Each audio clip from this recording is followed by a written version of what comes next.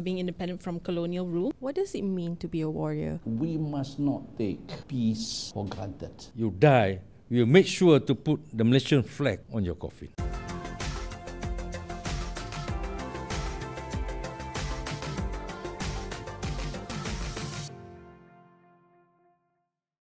Hello everyone, welcome back to another special episode of Beyond the Headlines. My name is Amalina Kamal. And I'm Hazwin Hassan. Hari Pahlawan is a day of profound significance for all Malaysians. It's a moment to pause and remember the immense responsibility and pride that comes with serving our country. Today, we honour our heroes who have made the ultimate sacrifice, and we reflect on their enduring legacy. Helping us to explore the bravery and dedication that have shaped Malaysia into what it is today, we will be speaking to two former chiefs of armed forces. With us in the studio today is retired General Tan Sri Raja Muhammad Affandi, Raja Muhammad Noor, who served as the 19th Chief of Armed Forces. Hello, Tan Sri. Welcome to Beyond the Headlines. Thank you so much, Azwin. Thank you so much. Well, I'm today, how can I say it?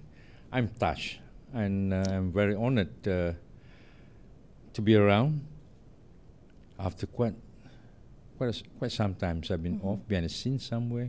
42 years, right, Tan Sri? For almost 6 years. Oh. 2 but my 2 years was with LTAT. But having said that, to be with you on this special day, the Hari Pahlawan, is something that it makes my day. It makes my day, really. I'm honored, and I thank you so much. The pleasure is ours, Tan Sri. Thank you so much for your time. We're equally honored to have you here with us as well. And to our audience, we will also feature our special interview with retired General Tan Sri Zulkifeli Mohd Zin. So do stay tuned to us. Now, back here on set, let's start with the question of what does Hari Pahlawan means? Tan Sri, maybe you can enlighten us. I grew up, when I grew up in schools, we saw a lot of people during that time die. Soldiers dying, you can see them. You can then we have a volley. When they have a burial, special military burial, they have they have volleys, and they were full of ceremonies. So that is something that I can join this to whatever it is now. Right. We're talking about Hari Pahlawan. That is to remember the one who have the sacrifice that they have done. Hari Pahlawan is a day also to chart what is today forward. And Hari Pahlawan is to ensure the sovereignty of our country remains, because we have people who are willing to sacrifice themselves for this country. Right. That's how I feel. But Tan Sri, for the celebration itself, are there, any sort of like traditions that you look forward to, especially whenever this day arrives every year? Oh yeah, I've been attending when I retired. I've been attending the ceremony to celebrate the day. But during my Armed Forces Day too. During my service, I did attend that, and it just means something. Now, later on, maybe we'll talk more about what do I feel about it? Yep. How much better things that we can do out of it, and where personally, I feel it can be better. So, having said that, there's a lot of things. There are a few things maybe that we can do, just to ensure that it is better. Yeah. And in particular for this year, for the National Hari Pahlawan celebration in Putrajaya, it will feature a pantomime to commemorate the sacrifices of our military men and women, including from the police as well. Is this something that has traditionally been done? If I'm not mistaken, this pantomime came into being maybe about 10 years ago. Or right. Okay. It is not been one of those programs during Hari Pahlawan. But mind you, when we celebrate Hari Pahlawan, it is not national, in KL only. the states also will be having their own Hari Pahlawan, and our rulers, the Sultan, will be attending this this Hari Pahlawan. So it's just what we say in Malay, pengisian. You know, it's just something to fill up, to show that what sacrifice that people have done to the rakyat, to the country. You see, how can I put it? Hari Pahlawan at the moment is a day that been celebrated by people wearing this uniform. Just by the military, you're telling me? Just by the military, see, right. or by those people who have what are called the uniform bodies, Right. yeah, the police and all these armed forces. It has not been a truly national sort of thing where rakyat feels, the people feels the contribution that they have done, respect the sacrifice that have been given by those, in my case, the soldiers. Right. They sacrifice themselves. They sacrifice themselves. They sacrifice their family, their children's, just for the purpose. To ask about carrier, they are not a carrier to say, but it is sacrificing themselves. Who want to die? So what do you think are some of the challenges, I suppose, in raising better awareness for the general public to not just respect those in uniform, our military men, but also appreciate the sacrifice. I mean, we say the word sacrifice here a lot, right? But I suppose the time given to And defend service, the country, because ultimately you are all servicemen, right? So your service to the country. Just to echo a little bit of where I was just now, that see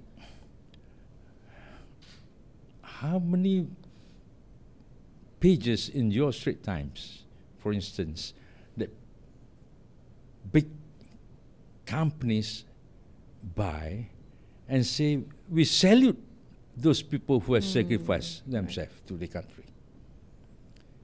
I don't think so. I have not seen, or I've seen maybe a few of this company, but we have not seen really those people buying one big page. We salute those who have sacrificed themselves for this country.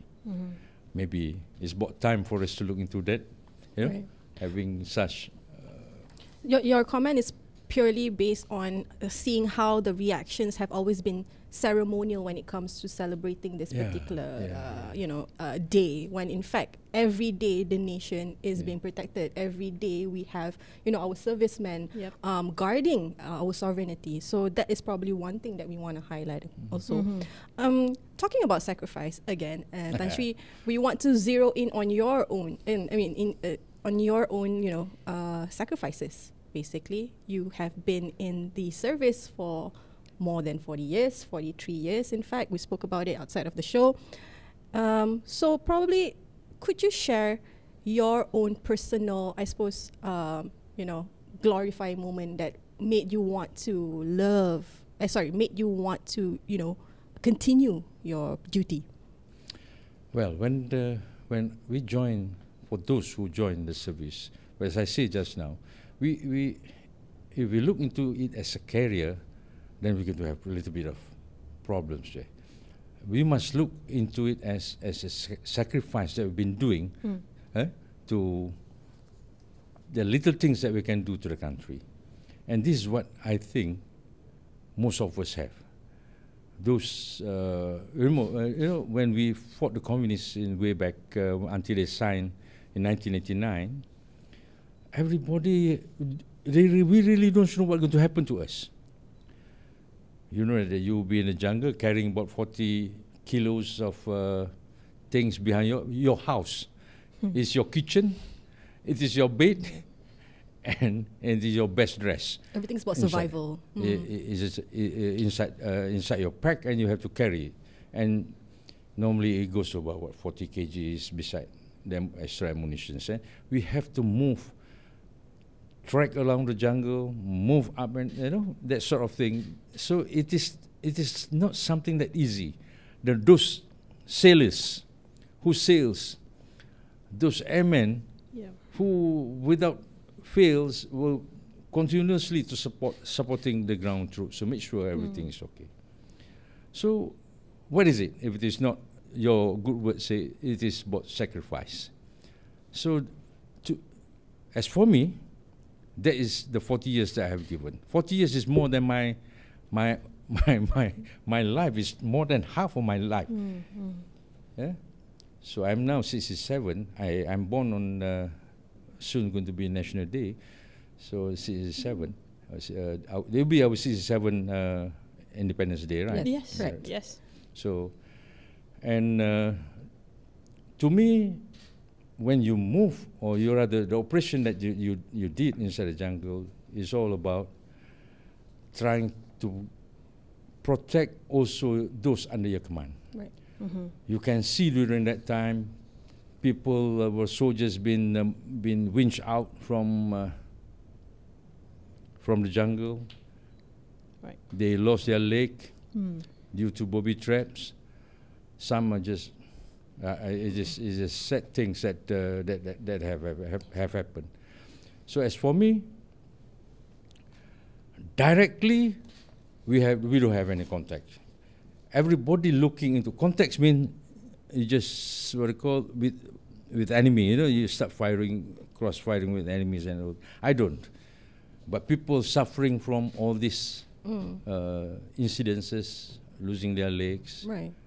Yes, we have. And we're talking about a number of servicemen here, military men here, right? Not just one singular individual. How many have actually lost their limbs to again protect the country? There are a lot of them. I cannot remember. There are a lot. And you know, if those people outside there start looking into it, you just imagine who want to lose a limb. Yeah. Nobody. In your over 43 years of service, which period or which event in particular would you say has been the highlight of your time in the military, as well as, you know, since now we're going up to our 67th year of being independent from colonial rule? And on top of, like, from your experience in being in the service, what has been the most significant thing that has shaped our armed forces to be what it is today? Right. I'm sorry if you going to use the word one significant. I don't think one significant things incidents will shape a thing. No, it is about many things that really shapes the thing and make the organization matured. We matured because we have gone through processes. You know, we talk about doing the right thing and improving the things. You know, in military, there are processes. One of those is to update your doctrine to make sure that your doctrines are all right. So incidents happen, things happen, you're losing people, but that should not be, the next thing should not happen again in the same manner. So you have to improve it. So when you say one incident will have what I call one incident that make what armed forces now, I don't think so.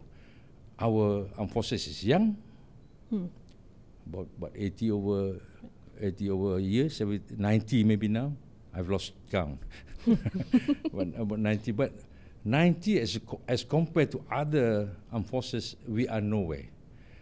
But please, numbers are just numbers. But our soldiers, our armed forces matured. They are more matured than the 90 years that they have had now. Understood. Right. So, irrespective of the numbers, it's not actually for well numbers, experienced. right? Yeah, understood. I mean, I understand when it comes to having to, you know, evaluate the quality of our armed forces. It's not, we can't just single out one event. Again, I just want to echo or ask Hazrin's question again. In that period of time, 43 years, were there any moment that helped you in terms of shaping yourself as a military man?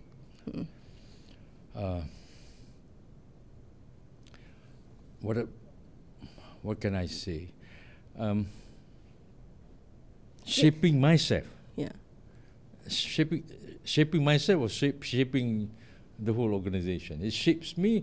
There are many things that happen that shapes one person. Right. It is not. We're talking about how I have gone through my my career, where I've been posted. where I've been, people I met, what courses that I have done, that shapes me, right? But if you look into where you're going, where I know where you're coming into, maybe, because this is those people can remember one thing now. When you talk about the incidents, Lahad Datu, that is one of those incidents. The Lahad Datu incursion. Right? Lahad Datu incidents, and that also now shapes how the doctrines that how the armed forces are going to fight maybe in the area. I mean, it shapes, or probably it set the precedence for our security policies and protocols moving forward, right? In this event whereby there will be a potential, incursion happening. So with that, we actually have a video interview with a retired General Tan Sri Zulkifeli Mohd Zin. Now, in this particular interview, we want to gain further insights on the significance of Hari Pahlawan, as well as the special operations that he oversaw when he was the Armed Forces Chief. Let's take a look. To be a Pahlawan means embodying courage, sacrifice, and unwavering dedication to our nation. Recognizing our warriors isn't just ceremonial. It's about respect and remembering those who stand as our nation's first line of defense. This Hari Pahlawan, let's deepen our appreciation for the immense contributions of our soldiers. Well, I'm proud of many things because we were able to serve the nation. During my tenure as Chief of the Defense Force, one is that flood relief operations. Before the establishment of the different agencies, NATMA and so on, the military were in the forefront because there were no other agencies that will be able to assist. Put you an example, on the big flood in Johor, especially in Kota Tinggi in 2004 and 2005. You see, it was, the flood was there for months, over the Chinese New Year and over the Eid Adha and so on.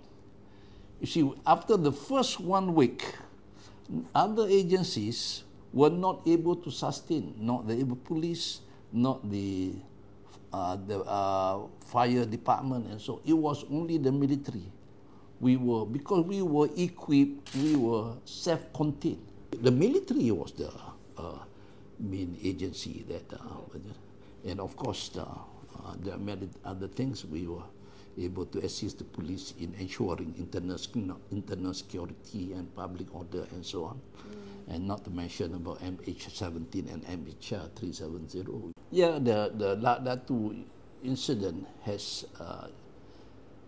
a wake-up call for all of us, for the nation, I would say. And that means that we must not take peace for granted, because the threat may come in many forms, like the one we faced in Lahad Datu in 2013. It is an asymmetric threat. It's not a conventional threat, and it can escalate into a bigger threat. Well, the people were just terrified, so much so that we have got to step in. So the economic activities came to a standstill. I mean, people would not go out. Everybody was, and economically the country was losing, or at least Sabah was losing. Felda Sahabat, a very big oil palm plantation, came to a standstill. They lost a lot of money, and so on. Now, my main concern is this, you see. If we take action against this group of people who came into Lahad Datu, what would be the implication on the locals in the east coast of Sabah? So what we did was we called the Director of Information, Datuk Ibrahim at that time, Ketua of Jabatan Penerangan,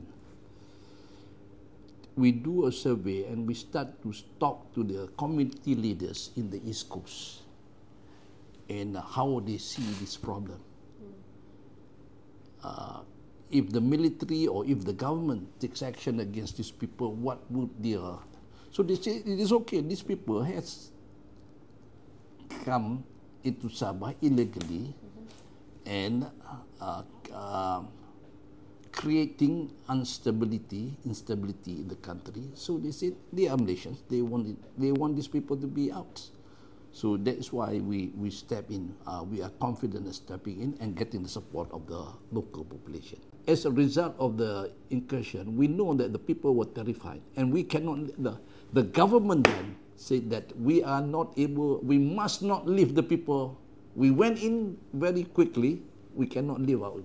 That's why the establishment of ESCOM, meaning there is a permanent presence of the security forces in the east coast of Sabah.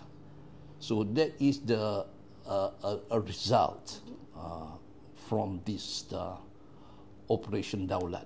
We have got the establishment of the ESCOM, and we must also remember that the government, the country, the government especially, has spent or is spending a lot of money to ensure the security, especially of Sabah, because there are thousands of troops that are being deployed along the coast or on the islands on the east coast of Sabah, and this costs a lot of money. And we have got troops brought from Semenanjung, Malaysia, on enrollment to ensure that the people in Sabah feel safe and there will be no more incursion and so on. We want to expand a little bit when Tan Sri mentioned about the Ops Daulat, about Sabah, and then how the relationship between the military and the local people have been, now been stronger since then. Tan Sri, I just want to go to you because I know for a fact that you were the chief of staff then, especially during Ops Daulat. You mentioned this to us outside of the interview. I was the chief of staff to General Tan Sri Zul. We call him ZZ. Tan Sri Zul during that time, and what I can say is that we meet the requirement of what we need to do in support of Sabah, and it was a very instantaneous and a very quick mobilization of troops, equipment, and the rest to Sabah. That is to, as what he said, to contain the whole thing within the area, and eventually we build up from that. Right. And that is how the whole build up of the whole Obdaulat begin and end by the action of the armed forces.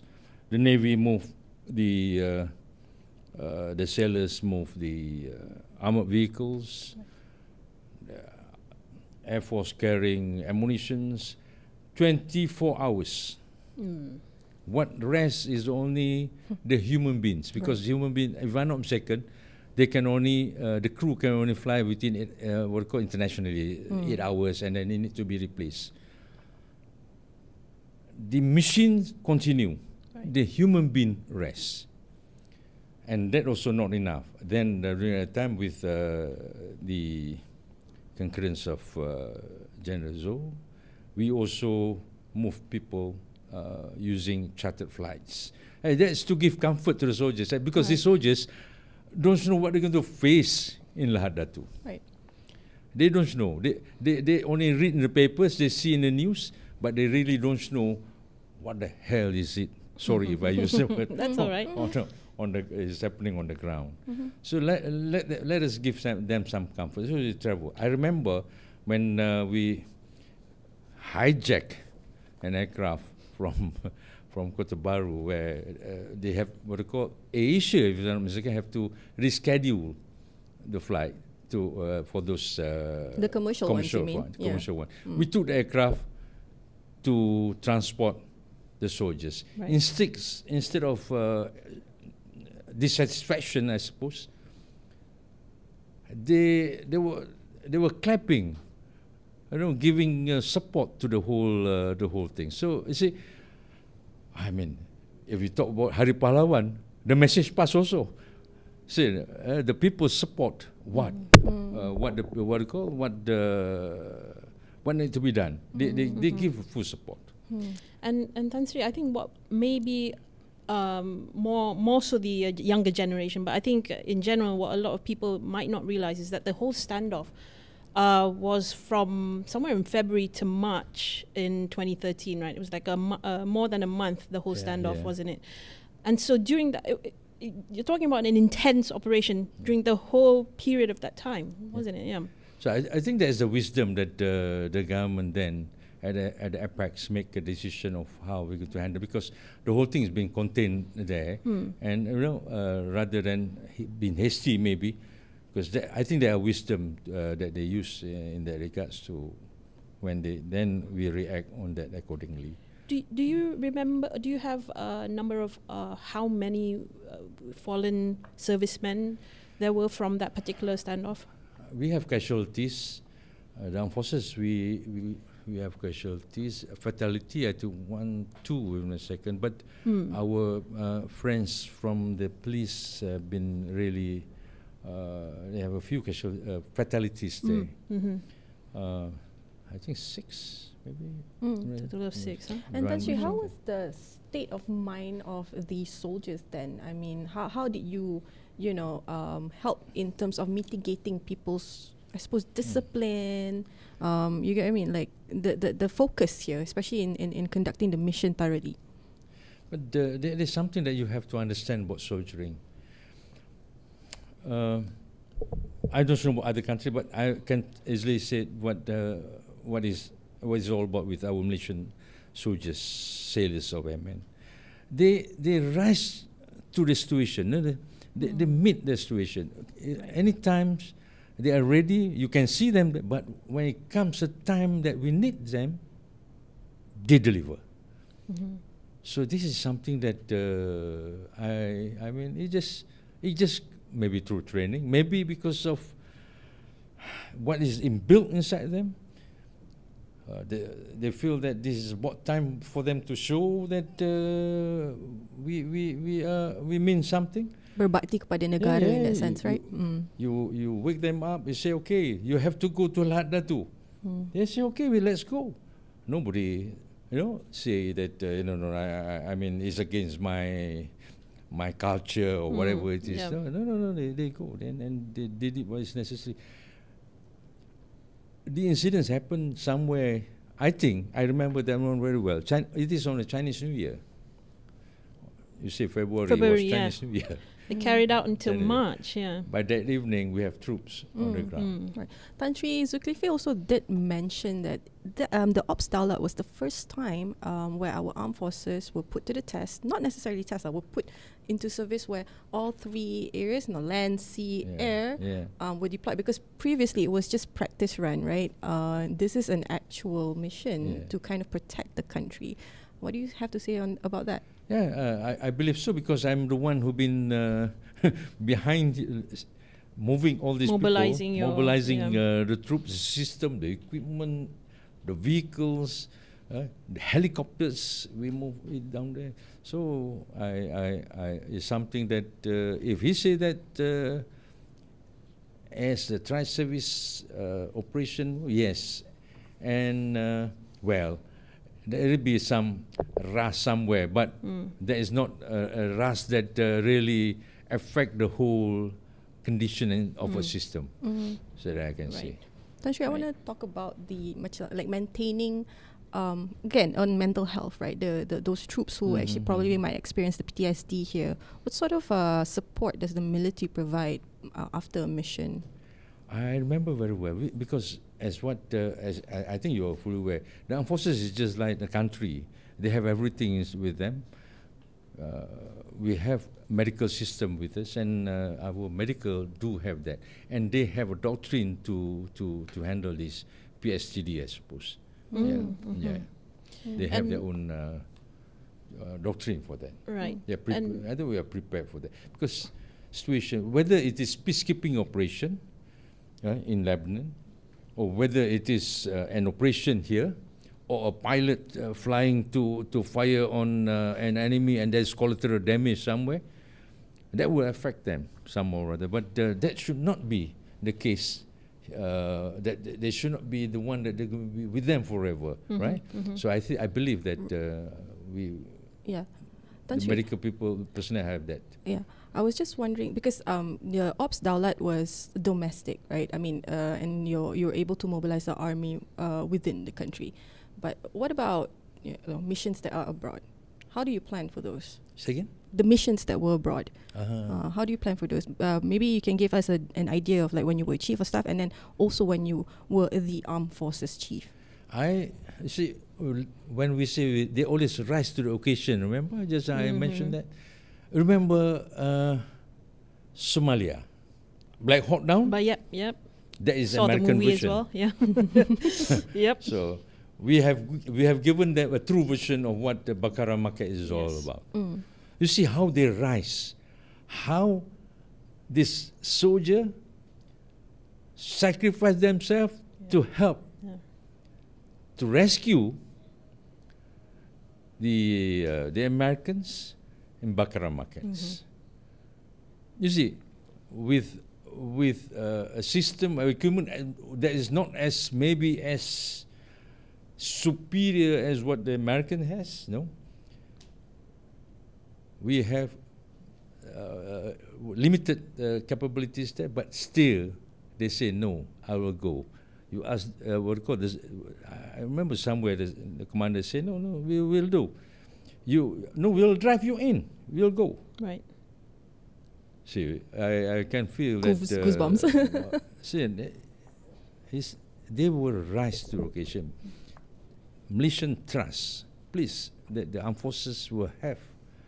They were the ability, the capability to do it, and they will always rise to the occasion. And Bakara Market, Somalia is one of those occasions. I think that we, not only the armed forces to be proud, Malaysians should be proud of.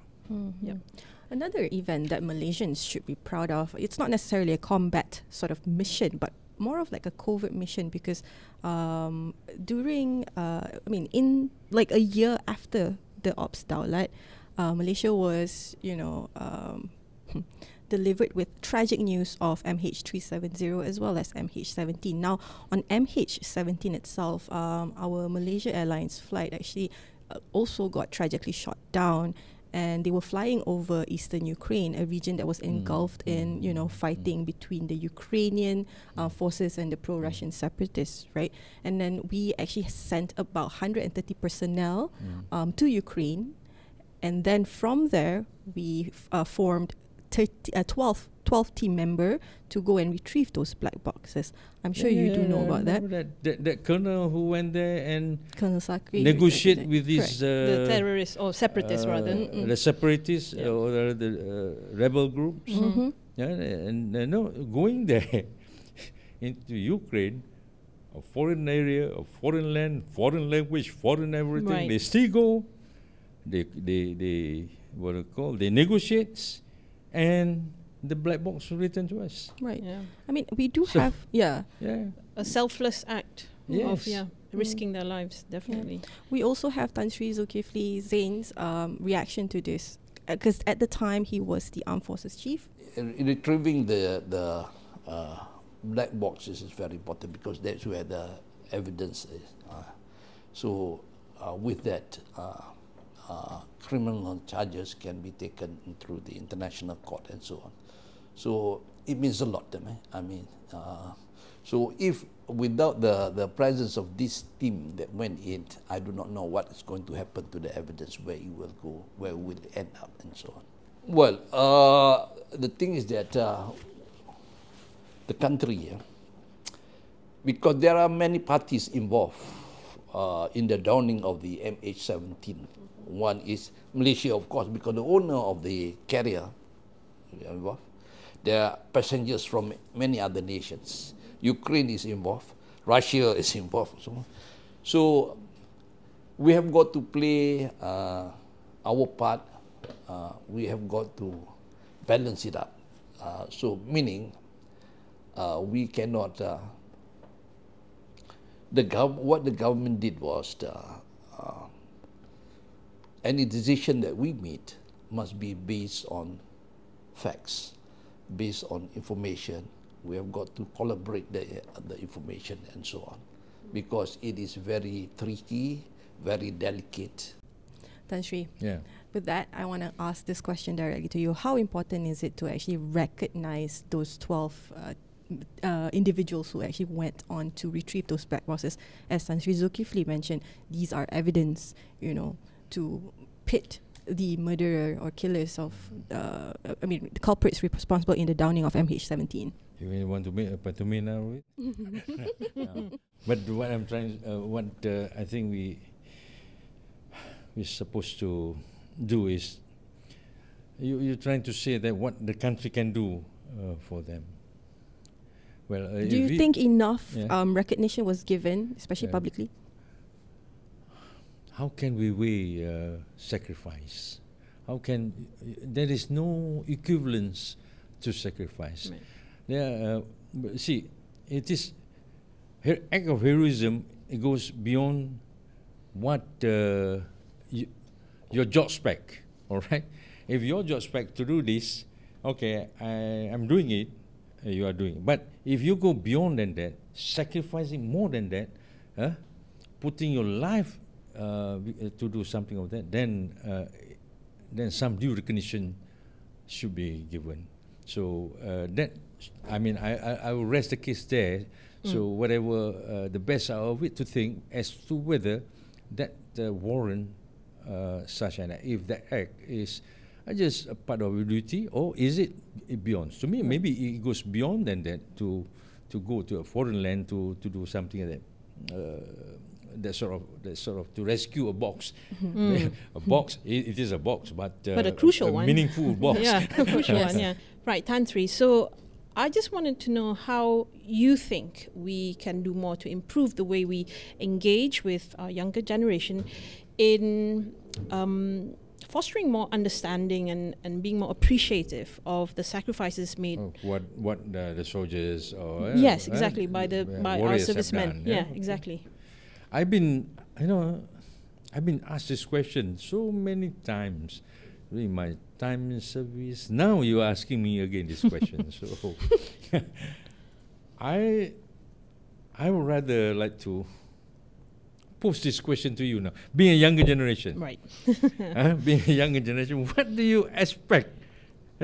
What call we can do? What do you think that you expect we can do? Right. To instill this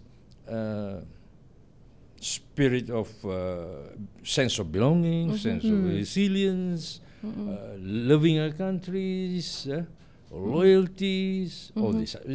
I want to listen it from you. What? So he's turned the tables around to us, guys. You first. I mean, for me personally, I think because I grew up with a military father. We moved from one base camp to another. I grew up going to school in Camp Kementah, which is MINDEF. And then we moved, my father, when he was assigned to Pustakma, which is the Tactical Maritime Center for the Navy. Then we moved to Lumut. So I grew up around people in the military. I grew up around servicemen. It was a daily thing for me, and I think I understood it very, very well, if I may say so. And I understand that my father, made certain sacrifices. There were times he was away for months on end, especially during his younger days when he was off, to sail. But yeah, how many times you pack and unpack? Oh, you see, many times. Yeah, right? I've lost count. Yeah, yeah. For me, I think it's probably I would love to see more understanding or more like, engagement, especially on an educational level, especially in primary. I think the only sort of like introduction towards our military was when we learned Cerpen, forgot what it was, Lieutenant Adnan, and then I think in secondary there was also another one. It was in the past, not Ops Daulat, but back then Bukit. Oh my god. Oh, Bukit Kepong. Bukit Kepong. Tragedy Yes, Bukit correct. Kepong, yes. My goodness. Tragedy Bukit How about Kepong, Sergeant Hassan? Sergeant, probably, but It was black and white, but that I think was one of the first Malay films that really to instill sort of spirit of loyalty, and sacrifice. Right.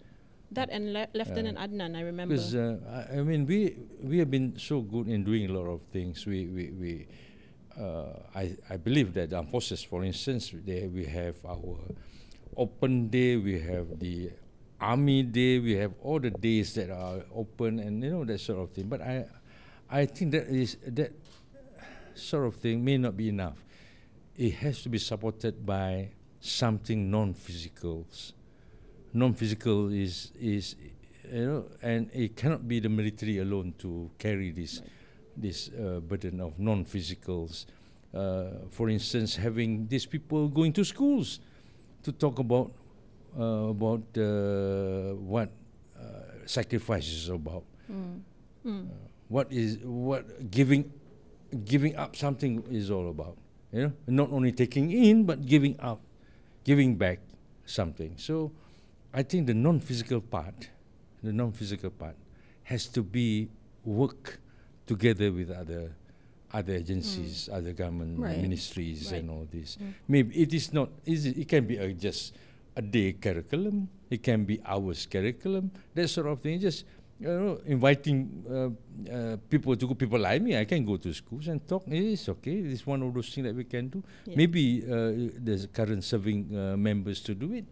That sort of thing. But I believe having the physical things alone not enough to instill that spirits, to instill the strong bond of living patriotism country. And We so do the have non-physical part, I believe that yes, that's how I feel. Correct, I do agree.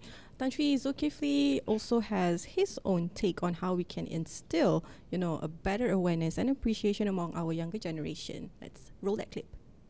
Well, the most important thing is if you want to cultivate patriotism through warrior ethos, a lot of people can contribute. Many people can contribute in many ways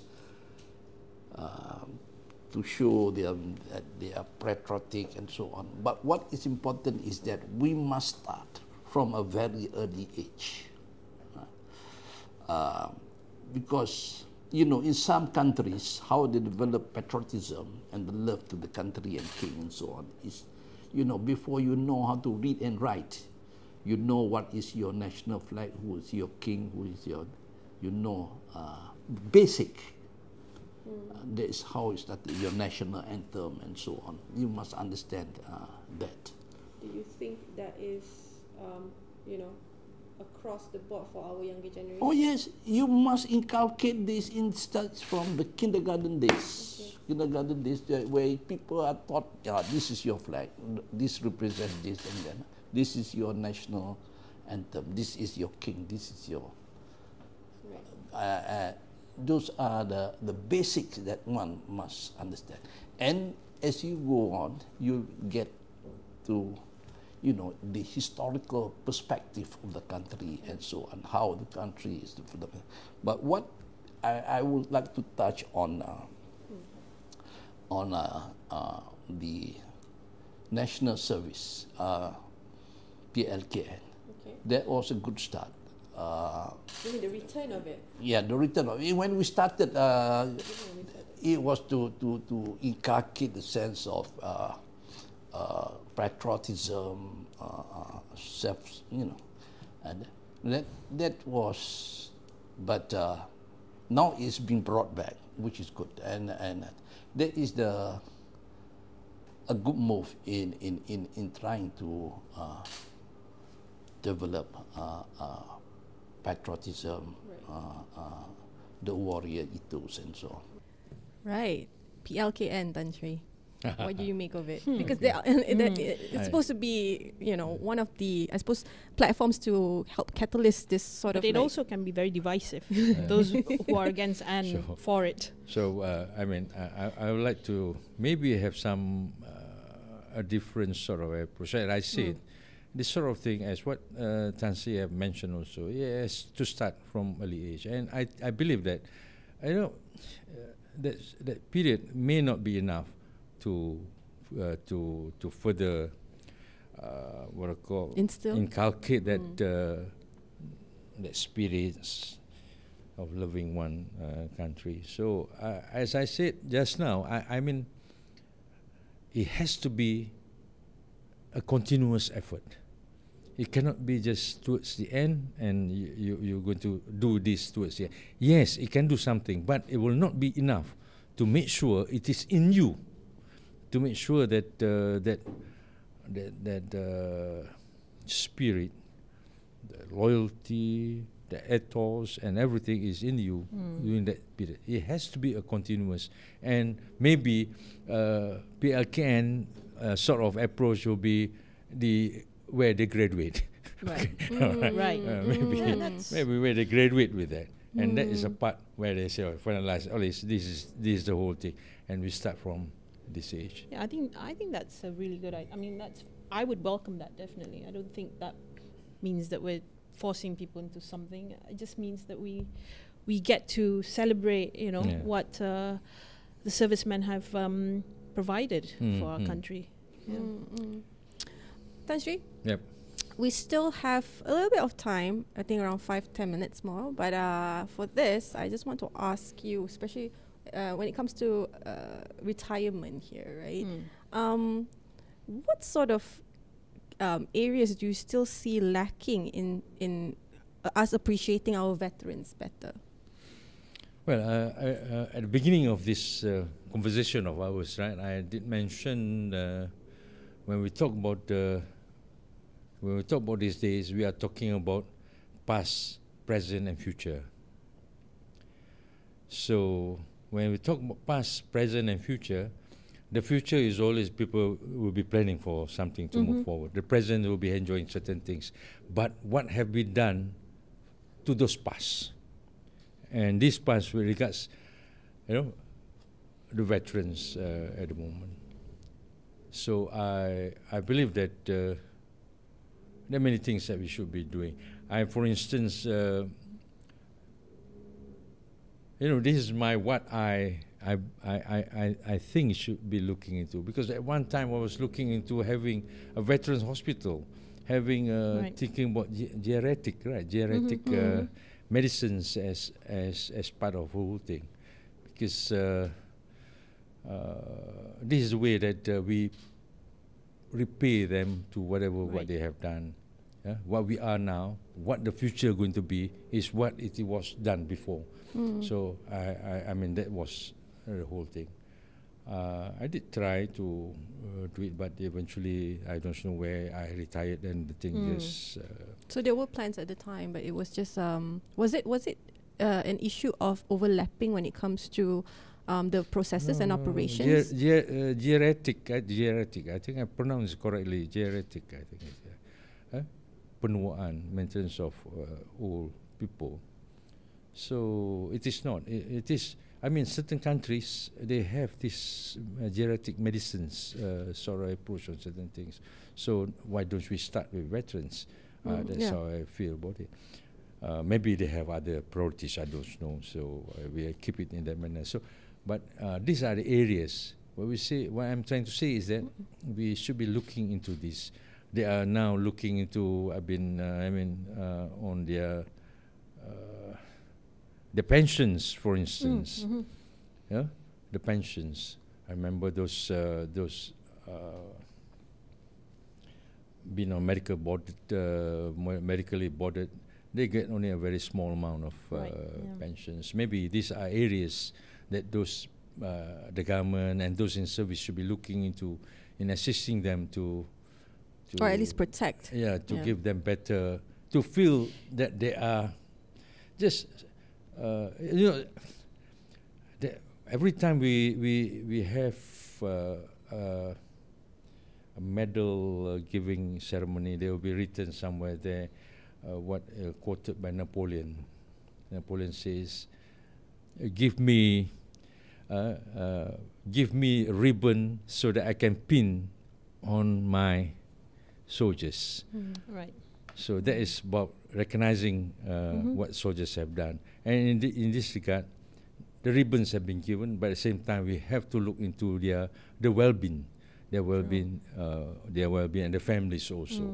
So I believe this is noble thing. Now, Tan Sri, currently with the pensions for our military men, retired military men and women, what I understand is that they only receive half of what they last earned from the rank that they retired as. So is that something that you, perhaps during your service, in fact, did you look into that to further improve it, to raise it? So, Azwin, that one of those things that I believe that as a soldier, that we take care of each other. And taking care of each other in this regard is that I believe is from cradle to graves. We receive them as recruits, as officers, somewhere in on the training ground, and when it comes a time, we will bury them. That's what I believe.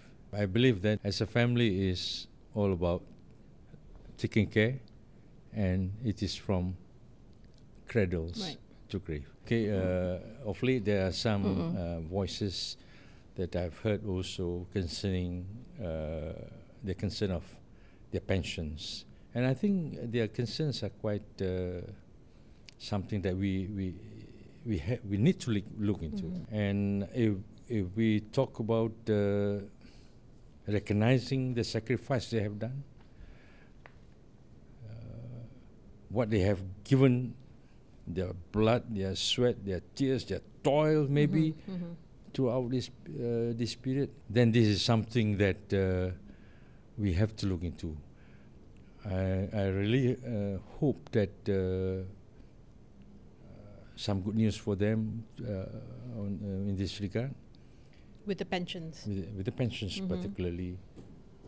I have tried during service, I'm doing something that what needs to be done to increase their pensions, particularly those medically boarded. I believe that the government is listening to this, and I really hope that as another soldier, I'm a soldier. Whatever rank we retire, we are just a soldier. And one day we will be known as a soldier, and I am a soldier. I really hope that these issues can be, or should be, or will be addressed accordingly. Right. Tan Sri, one last question before we wrap up. What does it mean to be a warrior? I mean, certainly, as for a soldier, it's not so much about self-gain, right? It's not so much about personal, I suppose, boost. I mean, you are there to sacrifice yourself for the country and the people. For you yourself, what does it mean to actually be called a warrior? To me, as a soldier, I believe that it is all about, this is the word I use, what a warrior should possess these three elements. That is pengorbanan dia perjuangan dia tidak ada kekal, perjuangan, satu pengorbanan, and it is sacrifice. Three things. 3Ps. Okay, when we talk about warriors, to me, it encompassing three things, because there are too many other things that people have been using now. The words intermittently, people use Pahlawan here. You play this also, you become Pahlawan.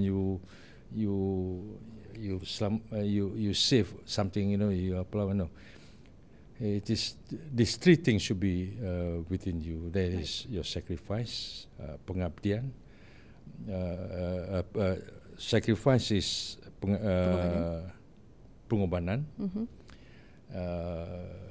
Pengabdian is your dedications to doing it, and there is no stop in pursuing whatever it needs to be. As there is no end to it. Satu is one perjuangan. So to me, three pieces: pengabdian, pengorbanan, perjuangan. The fight, perjuangan, the fight for it. We will fight, and that's it. And that's why you look into all these ex-soldiers. They are so proud of themselves. You can go to Felda in where was this, in Pahang. Ex-soldiers, they were the first batch that been sent there to open up Felda as a project. You can see them in the evening. They will be smartly dressed because that is what they are. Right. And myself, as what I say just now, I believe soldiering. Once you're a soldier, I believe that you came in. We will look for you.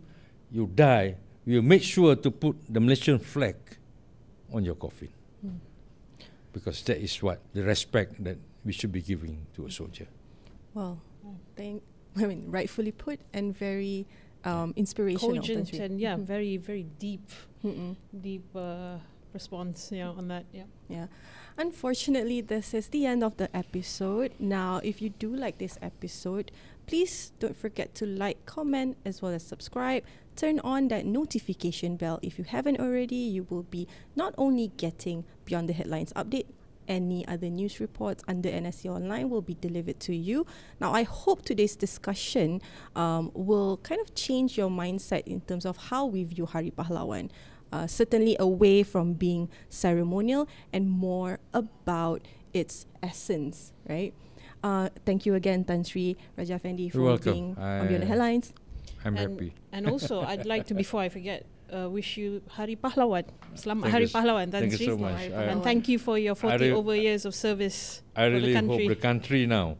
I would like to see next, maybe by 31st, it will be pages of in the newspapers and newsprint saluting those who have sacrificed themselves. Whether it's military men, whether it's a policeman, they have given their best. Their best part of their life they have given to this country. Remember that.